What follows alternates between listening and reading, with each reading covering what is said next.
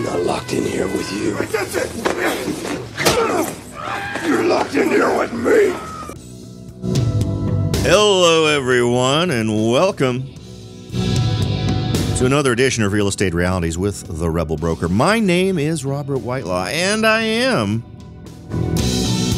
the Rebel Broker, licensed real estate broker in the state of California, member of the National Association of Realtors.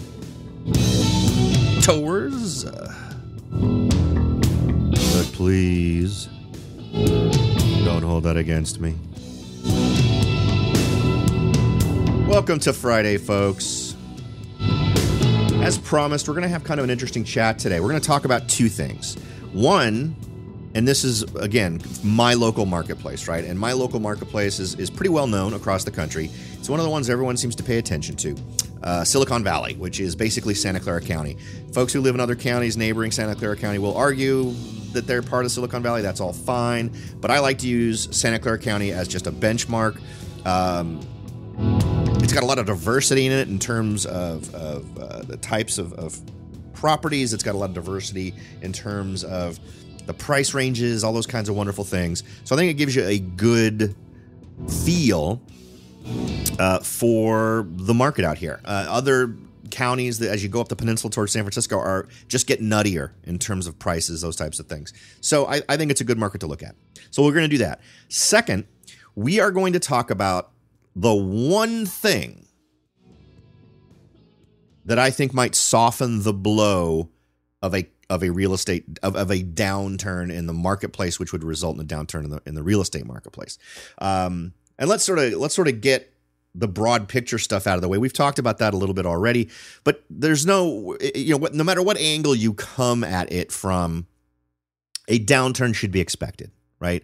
Whether you're one of those folks who simply believes in the cycle model where every 7 to 10 years there is a downturn, right? Well, then we're more than ready. We're more than primed for one. So one should be happening. Or you're someone who looks at, we've talked about a bunch of different metrics over the last year of things that point to bad stuff, like the prime lending rate being below the interest rate on various types of treasury notes, which we talked about last time. There are various inversion things relating to markets, right?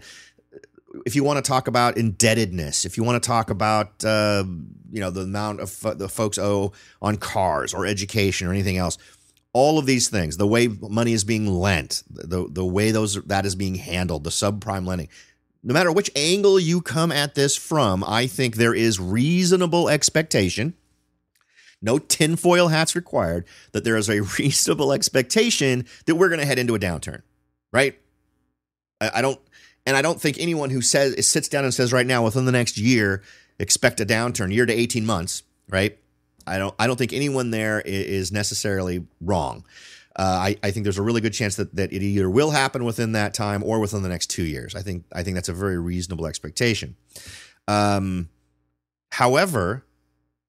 I think in using the most recent downturn as a model or a template, because most of us, at least to some degree, can remember it, right? I know a lot of it's like for women going through labor pains, once it's all over, maybe during it, you swear you're never going to have another kid. And then a year later, all those wonderful chemicals have allowed you to forget how painful that process was. And now you're up for potentially thinking about another child. I think that I don't know why I went to that example. I now almost regret it. But I'm not going to edit it out because there it is. And that's, a lot of us, I think, have forgotten some of the pain that occurred last time.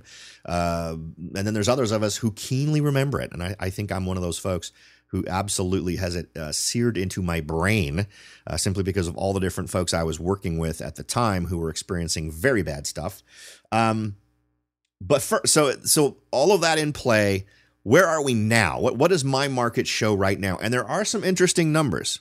To kind of bring everyone up to date. The last time we kind of had a conversation about this, first of all, I want to make sure you also understand this is very much about your local marketplace, but we're going to talk about numbers and stats that you can find out in your local markets to figure out where you place, right? Because I honestly think things may go swimmingly longer in my marketplace unless there's just a huge drop, right? And some folks are claiming that's a good odd, that the next big thing that's going to happen is going to be a big economy thing. It's going to be a lot of layoffs and things like that. So, and if that happens, remember, one of the things I've always said that underpins real estate is employment. If suddenly there's a ton of folks getting laid off, particularly in high tech, if there's a bubble, and one thing that could be a bubble would be a dramatic reduction in stock prices for a lot of different companies that are here in Silicon Valley. The reason why that would be the case is companies tighten their belts in those situations. They prepare for bad things, and that equals holding more cash, reducing expenses, and tightening belts. And tightening belts often equals layoffs. Okay? So, with all that in mind, one thing that I've brought up in the past has been the idea that while the market has slowed a bit, the only thing that has slowed is the rate that property values increase. So in other words, we haven't seen homes go down in price. We've simply seen the amount people pay come closer and closer to asking price. And let me lay that out for you. We're going to consider our first numbers here. And I'm looking at numbers that are literally up to the minute. I ran these numbers within the last 10 minutes. And I am looking, and just so everyone else is aware, I am going to do a video version of this so you can see the stats I'm talking about, and that'll be posted to YouTube. So if you're interested in seeing the video version of this, that will go to YouTube. Unfortunately, I'm not able to do it right now. I had a failure in my video setup, so I'm going to have to do it as a separate thing, but it will be posted to YouTube. So you might want to go over and check out the YouTube channel in order for you to see that. You can, if you just do a search on Rebel Broker on YouTube, I believe you will find my channel there.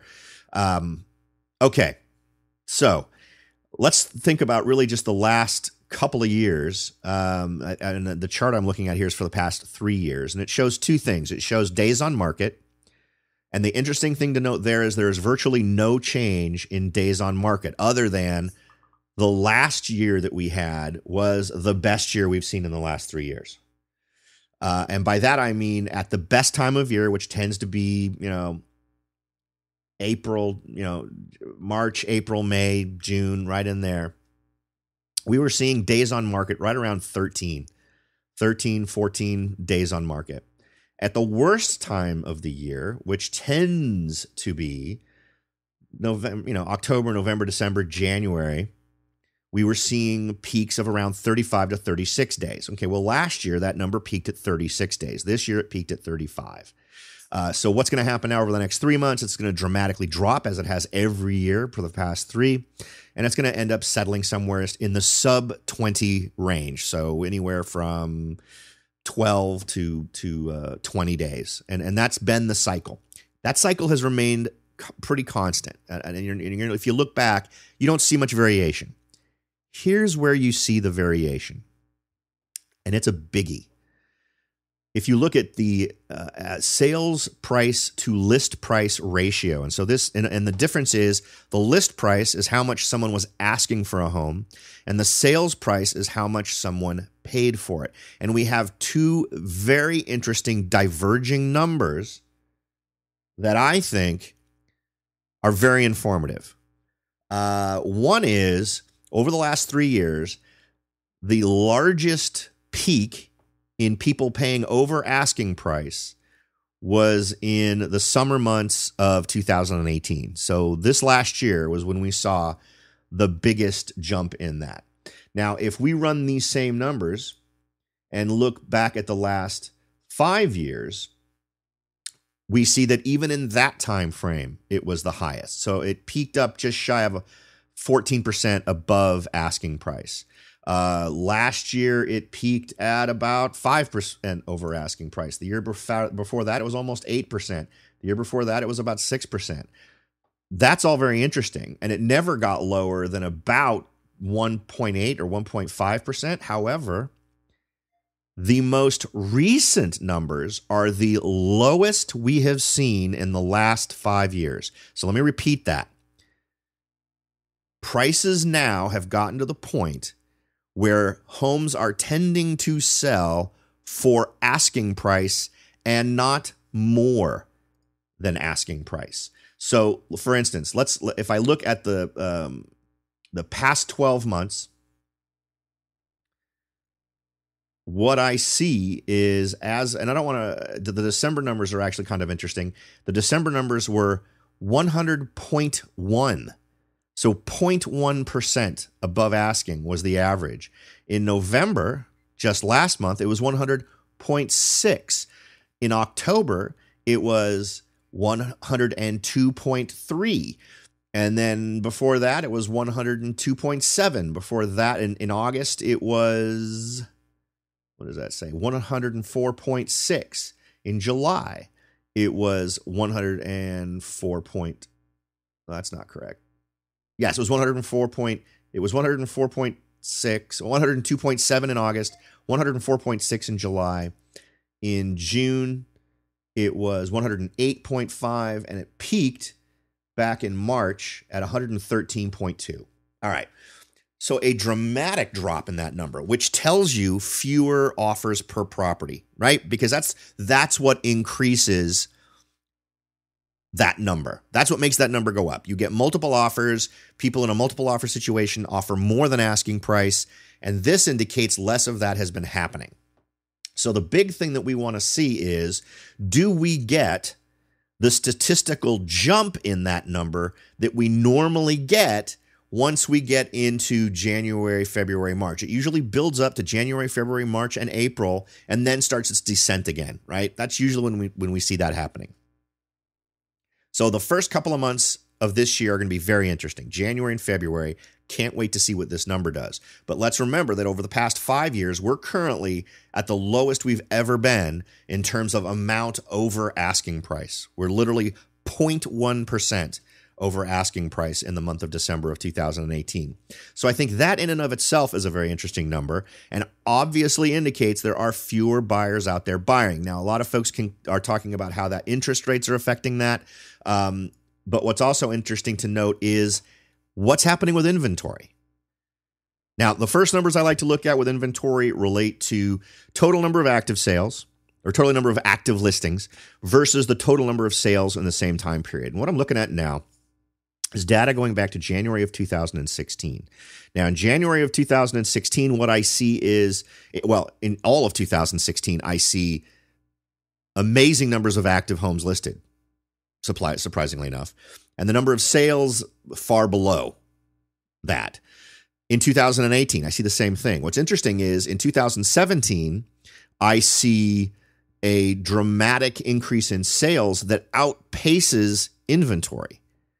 So what's interesting to note is while we saw really crazy numbers, even coming through numbers in 2016 and 2017, given the tightness of the inventory in 2017, we would expect to see a gigantic increase in 2017. Now, we'll look at numbers later to see what's going on there, but we're still seeing in a market where what I'm seeing just by these numbers, if I was to guess, I would guess that prices peaked in 2017 and actually declined a little bit in 2018 just because of the inventory numbers I'm seeing.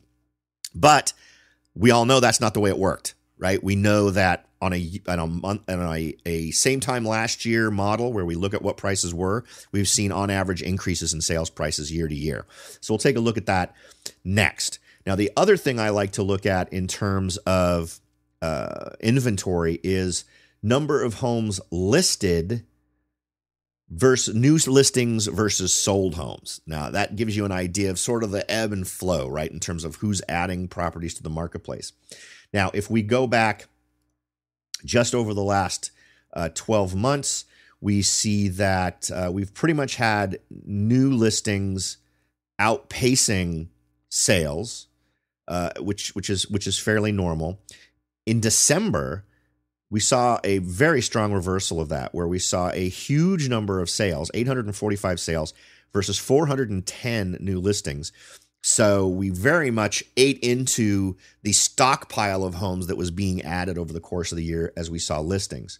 Now, if we go back, let's say 3 years on these numbers to look for any variations, what are we seeing in terms of changes? It looks pretty typical with drops in the same places. And as we look back over this data, we see that's pretty normal. For instance, the reversal that I mentioned in the month of December of 2018, similar in 2017, similar in 2016. So in terms of trends, no huge changes there. So we've talked about what the inventory has been doing. We've talked about what listings have been doing. The next thing I want to look at is what have prices been doing? Now, this is where things start to get interesting, and this is where we could make the argument that we're starting to see a pivot point. Because remember what I've said, all along, we've tended to see, when you do a year-to-year comparison, the same month in 2018 compared to the same month in 2017, we've tended to see an increase in that price. And that's always the way I've suggested that you all look at it. Well, for the first time since we've been doing this data, we're seeing situations where we're compared to the same month last year, we're not seeing increases. So let's take a look at December of 2018, where the average sales price in Santa Clara County was, and this is a crazy number, $1,255,271. All right. Or excuse me, $1,251,271. Okay. If we go back and we look at the same month in 2017, that average price was $1,367,181. Now, you might immediately take that as a, oh my God, we're there, things are starting to decline. But the reality is, over the last year, the big change that we've seen in Santa Clara County has been a softening in the luxury market. We've seen builders building lots of luxury homes, not getting them, and those aren't getting sold. Right? Builders are actually struggling with those homes. And the top end, the luxury end, has just fallen out. So we're not getting the same level of influence from the luxury end as we used to. The sales just aren't as robust there. And I would argue that a lot of this has to do with that. However, I think that only offsets it by a percentage, by a chunk. It's not solely responsible, because we're simply seeing too many other things that are indicating a softening. If we look at November of 2018 versus November of 2017, November of 2017 was $1,401,510. And then in the same time period this month, $1,363,000. Obviously less. If we look at October of 2018, $1,444,000. If we look at October of 2017, $1,307,000. So an increase. So we're right on that edge. I kind of think we've reached that point where we've peaked out and things are starting to go down a little bit. And if you look at this chart, it kind of feels that way. If you note that there's always going to be variations, seasonal variations in the up and the down, I think we do tend to see a bit more of a down than normal than we have in past years when you look at these numbers for the last 3 years. So in terms of what I'm seeing, in terms of what the market is doing right now, I would call it as softening, to the point where we may see in markets prices below what they were a year ago in many markets. But I think that's going to be a find it where you see it thing. And let me explain what I mean by that. As I mentioned before, the luxury market has softened. So for all of those homes and a lot of these markets that would be considered at the luxury end of the spectrum, a lot of those folks that expect to sell their homes for more than it was worth a year ago in the first half of 2019 are going to be disappointed. The luxury end has absolutely softened, and I think that's where it's going to be hit the most. I think once you get into some of the more mainstream markets, what's going to happen is instead of taking a cut, you'll be flat. We've sort of reached that place where I think the mainstream housing segment is going to be relatively flat, where you're paying 100% of list price, maybe even a little bit below list price. And I don't know what that spells for you. And for me, in my marketplace, I'm kind of thinking that indicates a position to wait. If for instance, in my personal case, I've been fooling around with this idea of selling my property forever now. I think we're on year 2, and I've been struggling with the decision because it really is a either or decision. Do I sell the home and take out the capital and do other things with that capital and potentially get a greater return? Or do I hold on to the property and rent it, which would rent for a pretty respectable positive cash flow, and continue to ride that? Because here's the other side of this equation. I don't see rental rates going down. I think they've been relatively flat for a while, but they have definitely not gone up with the increase in quote unquote property values over that same period of time. I keep a pretty good eye on the rental market. And what I do is I subscribe to a list and I get from Trulia, and I keep an eye on 3-bedroom, 2-bath or more homes in various areas. And I keep track of what the rents are going for in those areas. And I keep track of how quick they go off the market. The ones that go off the market or are taken off of Trulia and Zillow, those are ones that are renting. And there has not been a lot of motion. There was a bit of an uptick early last year to middle of last year that didn't last, and properties that were up at those higher ends stayed on the market forever. And I saw a lot of homes for rent that had reductions in rent or what they wanted to get for rent. So I haven't seen a commensurate increase in rent. So I don't think we're going to see a drop in that, particularly if we see a softening in the economy where there will be a greater demand for rental properties. Now, so that's the residential world, which is still relatively strong. I mean, you could make the argument it's strong enough that it's going to remain flat. What's interesting about my area and what may be true about yours is we've dramatically overbuilt on multifamily housing, so apartment complexes. And the lending world still seems very willing to lend for that stuff, and the building world still seems very willing to build the stuff. And I would argue that that is an opportunity in the future, but I don't think that's going to last. Nobody wants to live typically under those circumstances. There are some developments where I've seen where apartment complexes are ridiculous. They are crammed in there like sardines without a lot of amenities. There are others where they've built smartly, where down the road they could be converted into condominiums, where I think people would pay a reasonable amount for them because it's halfway comfortable living.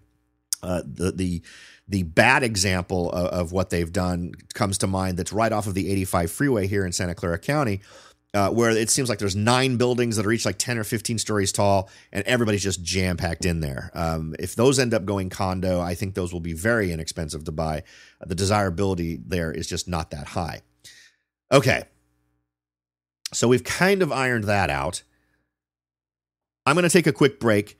When we come back, we'll probably talk a little bit more about numbers I'm seeing in the marketplace, but we're also going to talk about the one element that is happening that I think potentially prevents the same level of downturn in property values as last time.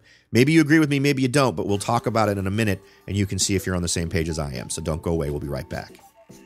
Are you ready to jump in and start your search for your first investment property? Maybe you've decided that it's time to own your own home, or maybe you're ready to sell your home and move on to something new. No matter what your goal is, the Rebel Broker can help. That's right. Aside from hosting this show, I am also the owner broker of Whitelaw & Sons Real Estate Services right here in Silicon Valley. With over 25 years experience serving Silicon Valley, Morgan Hill, San Martin, and Gilroy, I or one of my great agents can help you achieve your goals in real estate. So if you're ready to look into taking that next step towards achieving your real estate goals, point your browser at www.soldbyrobert.com. That's www.soldbyrobert.com and get in touch. Let me show you how I will earn your business and your respect. Again, that's www.soldbyrobert.com, or you can call me at 408-852-0525. California Bureau of Real Estate ID 00984-909. Hello, everyone. Welcome back. We're continuing our conversation about the state of the market right now. And we're going to be but modifying for my local market a statement I made earlier. Now, I talked about earlier how there was a softening in the luxury market, and that's absolutely happening nationally. And there are sub-markets within my area that are absolutely experiencing this.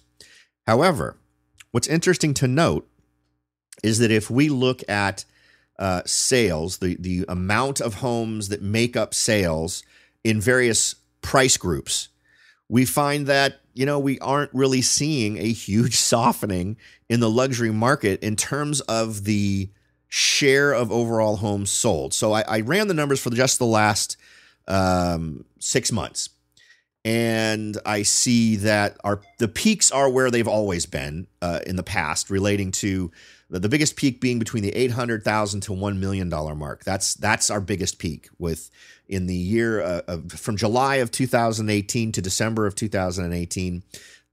We saw 1,295 homes sold in that price bracket. The next highest price bracket is 1.2 to 1.4 million with 967 homes.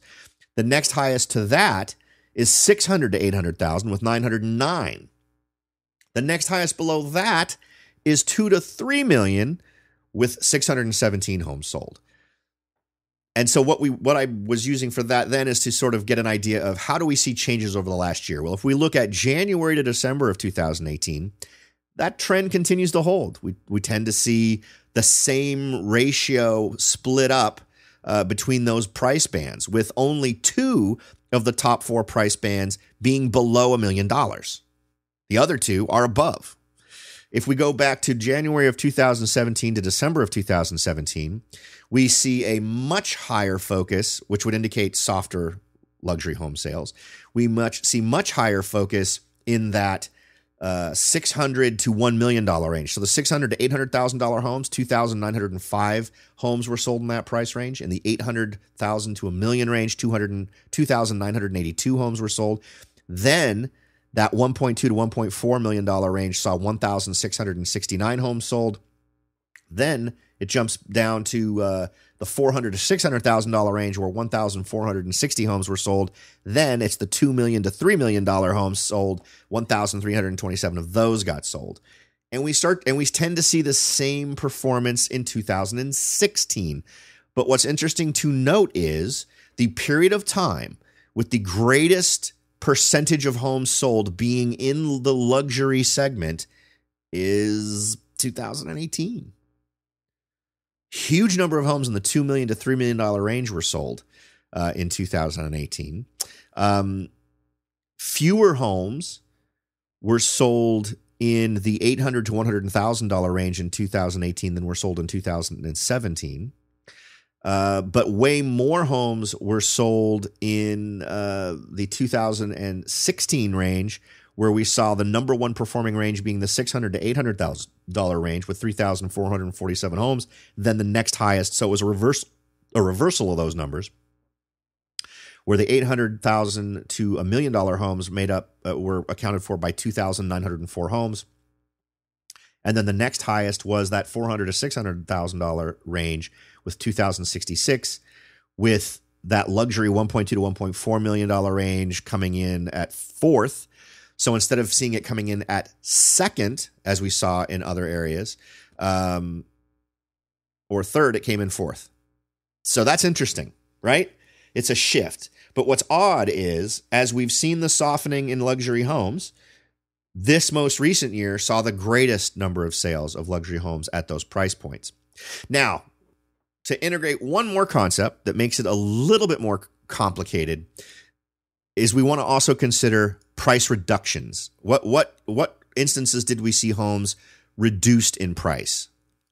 Now, unfortunately, that's not a number that I can run in this way in terms of easy numbers to run, because the number I would really want would be home gets listed, the list price gets reduced over time, and then finally sells for some amount of money, right? Well, the numbers I'm sharing with you now, when we talk about sales price to list price ratio, that's referring to the list price at the time at which the home sold. It doesn't take into account homes that reduced their prices prior to getting that offer. I think that's an important number to be aware of. And in terms of anecdotally, the homes I watch, the homes that show up in lists, when I get alerts for price reductions. When I get those alerts, they are always at the higher end of the market, and I get more of them. So I've gotten more of them in 2018, and the vast majority of them were the higher end. In fact, I can't even recall any that were below $1.2 to $1.3 million over the last 6 months to a year. So all those dynamics come together for me and paint a picture of, again, we're seeing a flavor of softening at the high end that's hard to define based on when we just break down price banding in terms of the number of homes over the last year that sold at different price bands, because that data clearly indicates that homes at the higher end are selling pretty well. But I think what we're also needing to embrace is this idea that we're now in a market where, after a dramatic increase in what folks were paying, up to 113% of list price, Now we're in a market in the same year where we're paying list price, right? So that kind of gives us information on where we're going. Now, this is all data that your real estate agent in your local area should be able to generate for you. I'm doing an entire county. It gets interesting when you start doing it in smaller submarkets like San Martin, or the San Martin's the town just south of me. I live in Morgan Hill, Gilroy. When you start doing just the cities, these numbers tend to get interesting in terms of giving you info that you can actually use in making decisions on what you think makes sense for your market. Now, when I do that for my market, for the Morgan Hill market, I see that we are now to the point where we are getting homes sold at below what the list price was.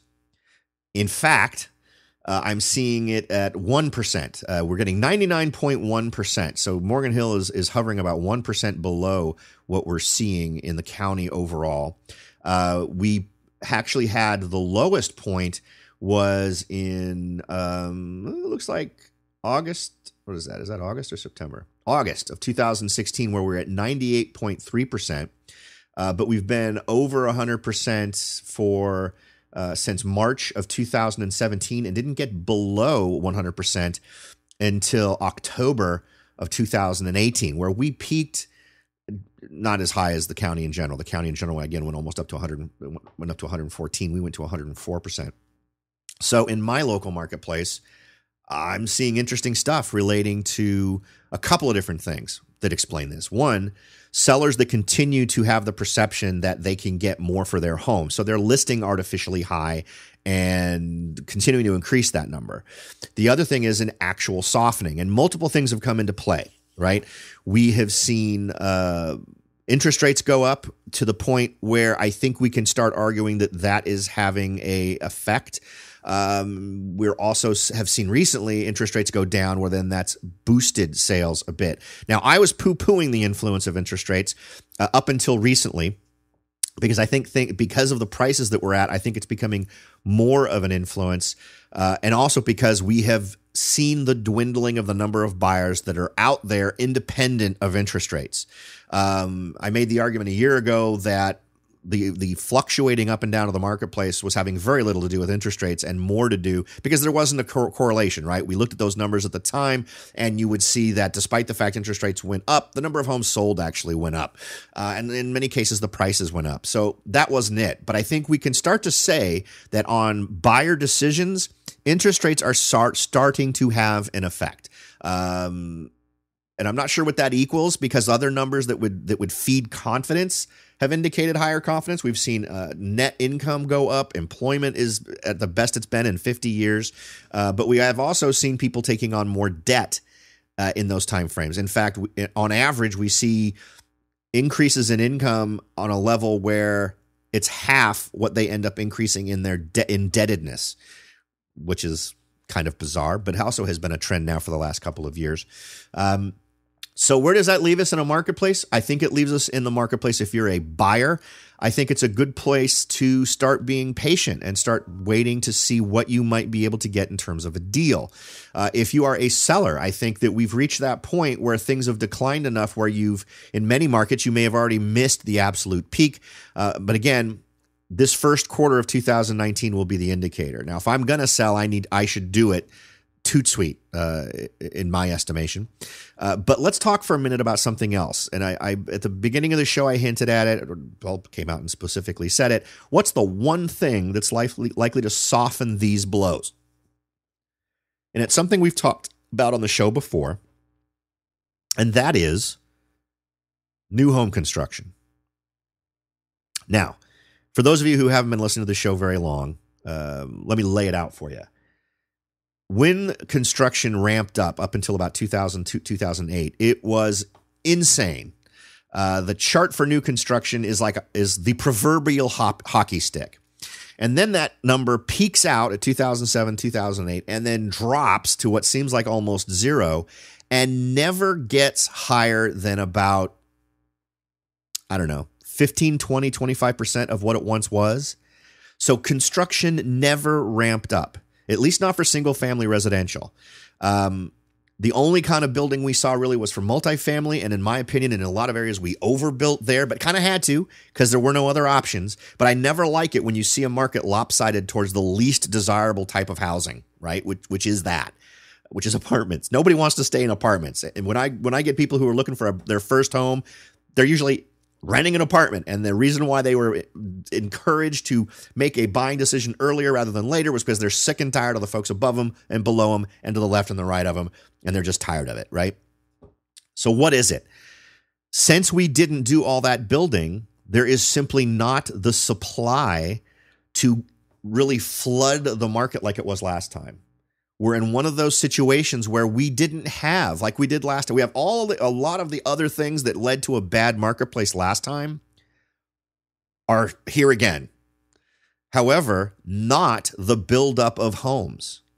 So while it was a bad thing for a certain period of time, if builders had actually just built at a reasonable clip, and it's hard to just blame builders. I mean, in being fair, it became ridiculously expensive to build a home in particularly my area. We've talked about this before on past shows. If you want to go do a quick search at the website, therebelbroker.com, to find those, where in that same time period from 2000 to 2008, the regulations and the fees and what some people would argue would be the strong arm money grabbing tactics used by county, city, and state folks who wanted to get a piece of the real estate pie made building single family residential homes for the mainstream buyer a ridiculously not profitable way to go. And I've mentioned on the show before, if we were to strip back all the rules, all the regulations, and all the fees back to the year 2000 standard, I think we would have had folks building homes at a clip for the mainstream middle road average price that would have made this market far more healthy. But we didn't, so they didn't do it.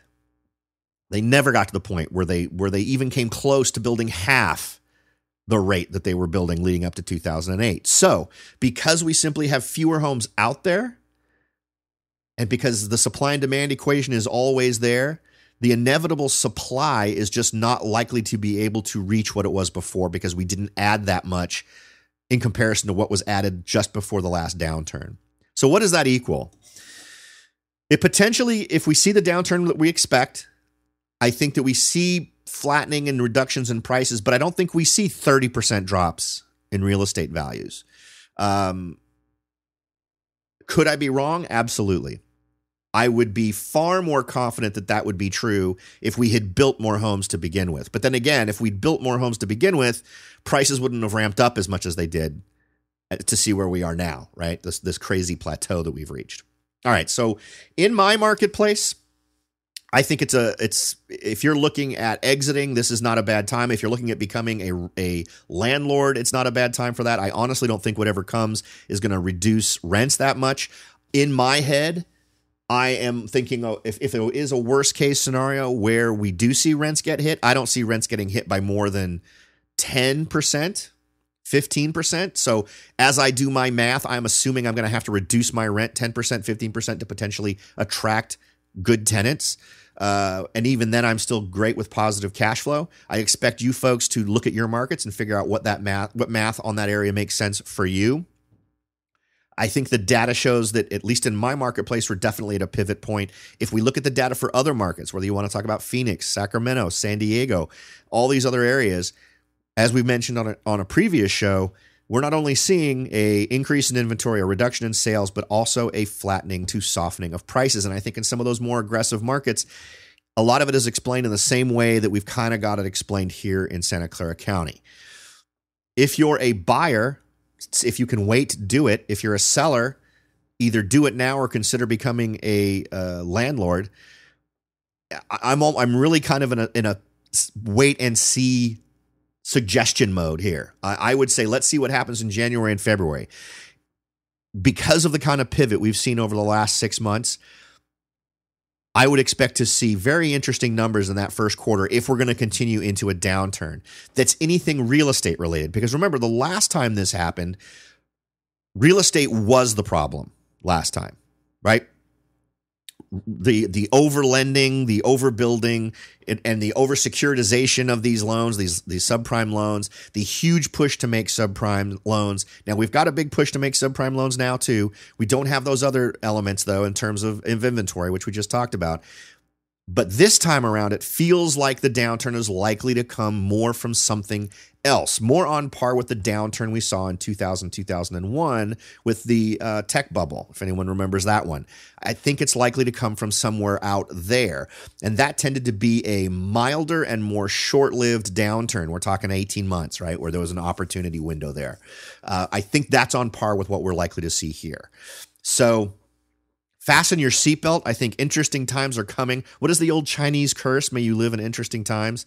I think there are so many balls in the air right now. It's hard to make a firm recommendation, but I am not somebody who's suggesting that the stuff's just going to continue to ramp up. I honestly think best case scenario, given the numbers we're seeing across Santa Clara County in general and in my market specifically, depending on where you live, if you were someone to say, what can I expect for selling my house?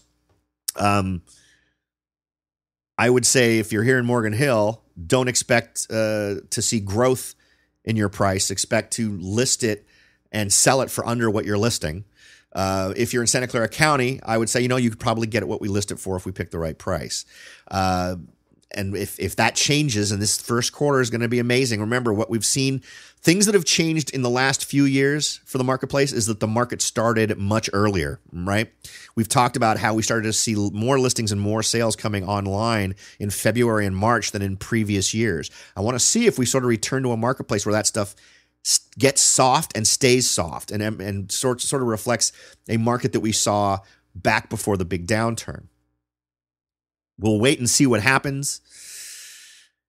Again, fasten your seatbelt. I think it's going to be an interesting ride. All right. Now, if any of you have any ideas, suggestions, or observations you'd like to make relating to the show, it's very easy to reach out to me. You can find me at therebelbroker.com. Just click the contact button in the top menu, and you'll be able to send along a message. You can also click the big red button at the top of the page, and that will help me grow the show. It's an opportunity for me to get some not for me to get it, but for some folks who host my show to get some demographic information from you, understand what kind of folks are listening to the podcast, and you will get put into a drawing for a $50 gift card, which we will do. We're going to start doing that again. We stopped doing that for a while. We're going to go ahead and do that again on February 1st. So jump in. You'll get yourself into that drawing for a $50 Amazon gift card, and we will reach. And that's how I reach you. So you want to use the same email address both times you're asked, because the way you win it is through your email address. So if you don't use an email address that you use on a regular basis, you're not going to be able to get that $50 Amazon gift card. Now, for those of you, my wonderful listeners who jumped in and have done this before, you're still in there. You're still in the drawing. So if you did this a year ago, 2 years ago, 3 years ago, you're still in the mix to potentially win that $50 gift card. So don't worry, I'm not leaving you guys behind. Finally, as is always the case, my goal is to leave you with far more knowledge on the table than time invested. Hope we've achieved that today. Appreciate you taking the time out. Talk to y'all next time.